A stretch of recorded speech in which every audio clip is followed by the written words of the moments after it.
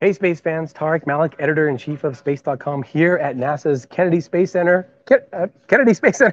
where we are L minus 1 day to the launch of NASA's Artemis 1 mission to the moon. I can see the rocket right over here on the launch pad. You can see that view right now. There's some storm clouds that they're dealing with, but they're hoping that that's not going to be an issue for launch. And so I just wanted to take some time. We're less than 24 hours almost from the mission. Launches on Saturday, September 3rd at 2:17 p.m. Eastern time, and everything seems like it's okay to go. We got an update today from NASA's Jeremy Parsons and their weather officer Melody Levin, and they seem to think that tomorrow might be the day. Now, if you've been following space.com, you will have known that NASA did try to launch this historic first test flight of their Space Launch System and Orion spacecraft on Artemis 1 to the moon on the 29th of August. They did not make it because they had an engine cooling issue while they were fueling the rocket. Since then, in the last few days, engineers have realized that they think it's a bad sensor on that rocket itself, not an issue with the engine or the mechanics of it, but that they have a sensor that's just not saying that the engine is as cold as it needs to be, when in fact the engine is fine. So with that in mind, they are looking forward to a launch. The weather, we found out today, is 60% go at that launch time at 2:17. If they have to wait a couple of hours, because they do have 2 hours in which they can launch this mission, the weather gets better. It gets up to 80% go, which is surprising for a summer here in Florida, in my experience, but that's what they're saying right now. They do have one backup day right now. That's Monday, September 5th. That is Labor Day. So we could be looking at a Labor Day launch if they don't get off the ground on Saturday. But right now, so far, everything seems like they're ready to go, barring some new glitch or the weather. I did speak with NASA astronaut Anne McClain today, and she's really excited to see this take off because, as you might imagine, she's on the list as one of the possible astronauts that could go to the moon. And she said that exploration is in her blood, in all of our blood. That's why NASA really wants to go to the moon with this mission. It's an uncrewed flight around the moon that will then set the stage for those crewed flights to go later on. And that's kind of the stage right now. If everything goes well, they'll launch. It'll take a 37-day trip to the moon and back, and it'll land on October 11th.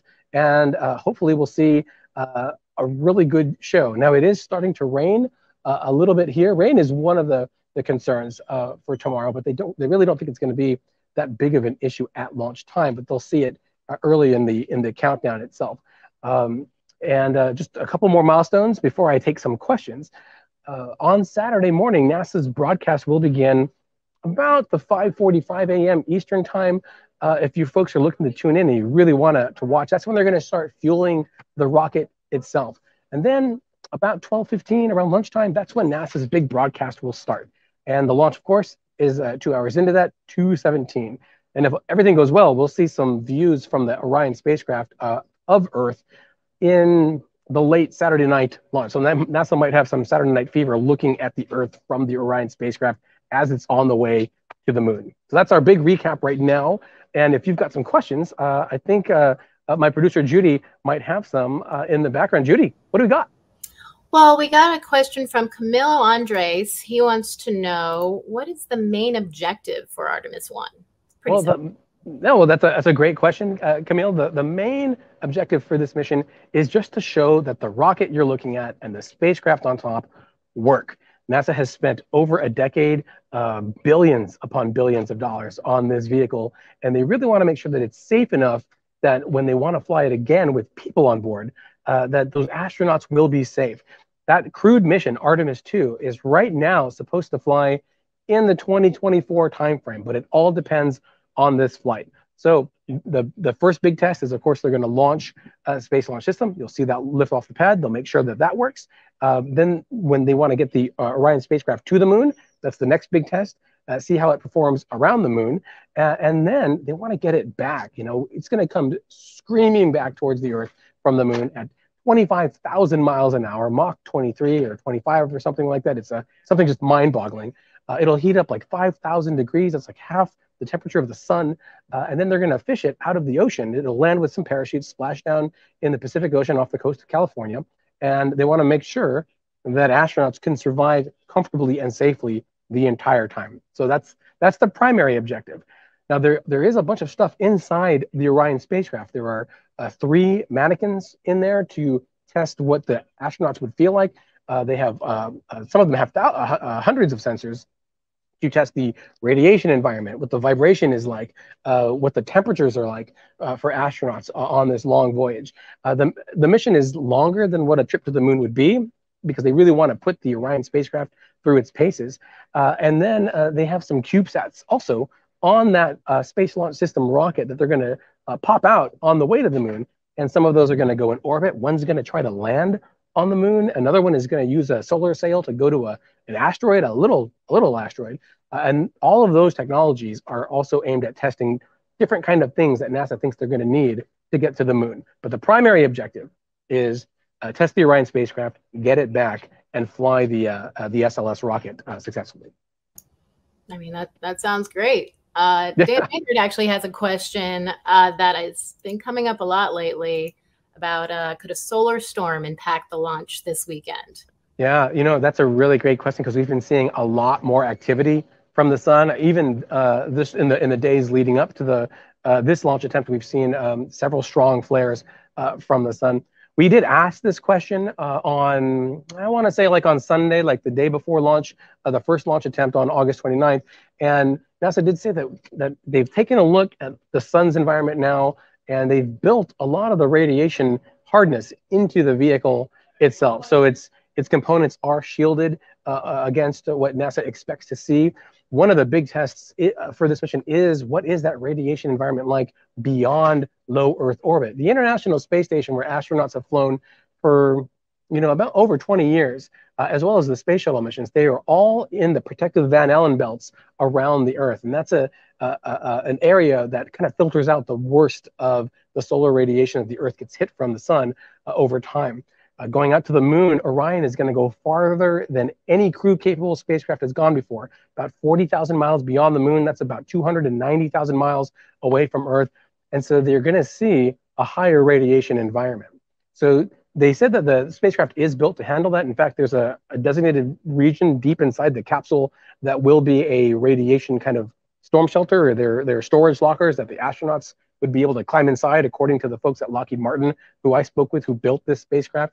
So for this mission, they're not worried about an actual solar flare disrupting it during that month, because they think the vehicle is hardened enough for it.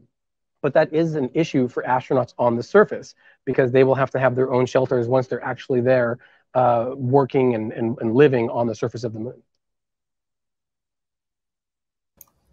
Very cool. Very cool. Just looking through the. I'm not sure if you've noticed, but it's actually started to drizzle a bit here from the clouds behind me that you can see. So I'm glad you moved under the awning. Then don't want to ruin. Don't want to get you electrocuted. We already have enough. That's right.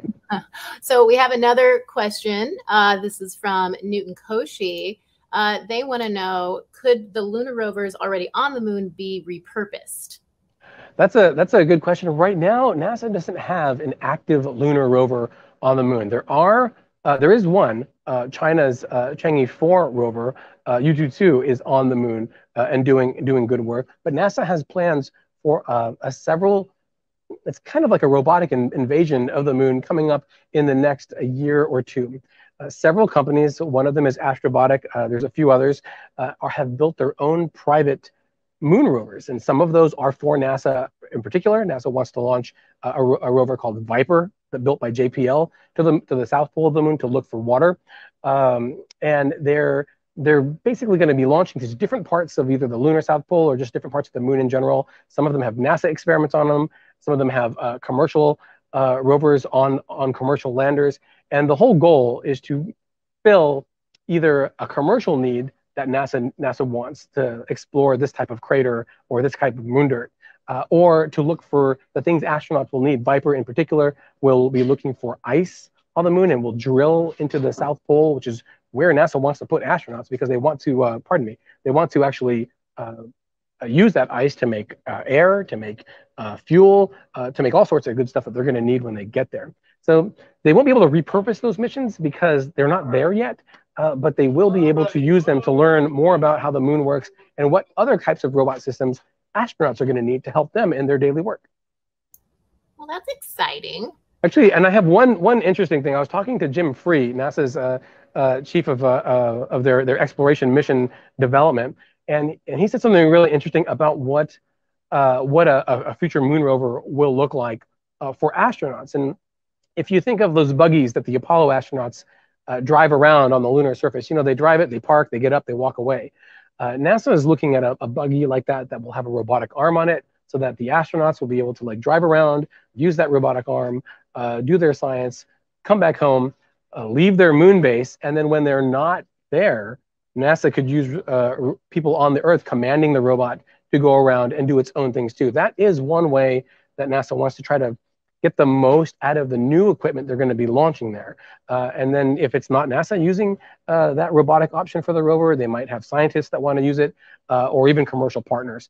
And so that is one thing that they're already starting to look at. And we see that on the International Space Station with the robotic arm there, the Canadarm2, where astronauts don't have to be in the driver's seat of that robot arm all the time. Flight controllers on the ground can do it, save astronauts some time, get more done. That's really cool. I was just thinking, oh, everybody's doing remote work, but NASA's really been the originators of remote work, huh? That's right. That's right. Talk about working from home. Some of these astronauts have been working from their home office 260 miles above Earth for the last 6 months or so. And when they get to the moon, that's I think the epitome of remote work. Until, of course, they get to Mars, which I should point out, this entire program is aimed at developing all the tools that NASA and astronauts will need to live and work on Mars. Everything that they test here, they want to make sure that they test it with Mars in mind.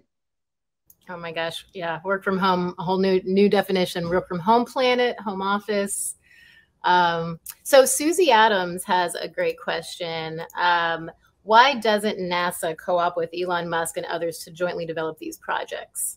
Yeah, well, Susie, actually, that's in fact what NASA is doing. One of the big lessons NASA has learned in the last 10 to 15 years is that they don't always have to build every single thing themselves. They can be a customer. And a really good example of that is the fact that SpaceX and Elon Musk, they are partners with NASA to provide astronaut flights to the International Space Station and back. There's a few others. Boeing is another company that's doing that. Those companies that I mentioned earlier, Astrobotic, Firefly Aerospace is a launch company that's going to be launching private moon missions for NASA.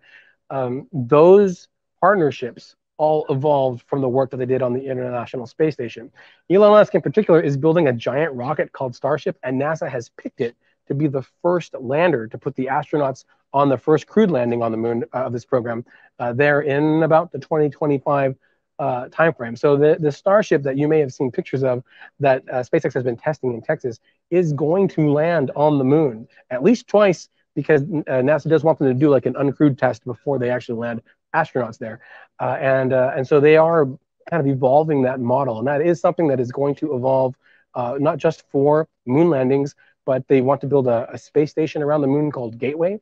SpaceX is in the running for a cargo delivery ship for that, as is Northrop Grumman. Northrop Grumman is building a habitat module for that space station, while Maxar, a satellite system, is building the power system for it. And you see a lot of that cooperation going on. And it's not just those companies like SpaceX and the like, Blue Origin and a few others are trying to compete for another moon lander.